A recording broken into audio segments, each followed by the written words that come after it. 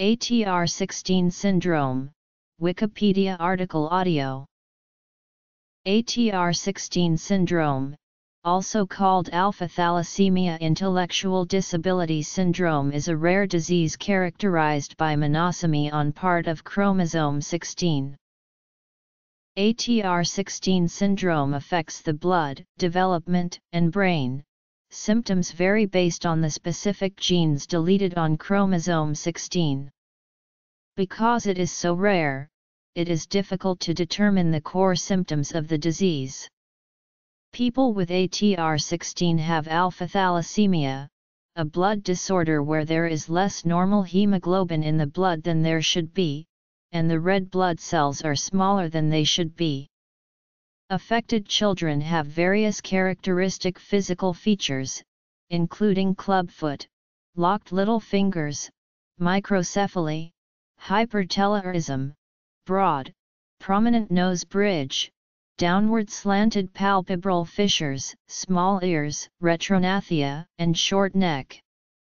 Children with ATR16 syndrome also have mild to moderate intellectual disabilities, developmental delays/growth delays, and speech delays. Some children with ATR16 have seizures, cryptorchidism, or hypospadias. Signs and symptoms. Genetics. ATR16 syndrome is caused by a deletion of part of chromosome 16, from p13.3 to the end of the chromosome. These can either be due to a balanced translocation or a de novo deletion. The genes affected include hemoglobin, alpha-1, and hemoglobin, alpha-2.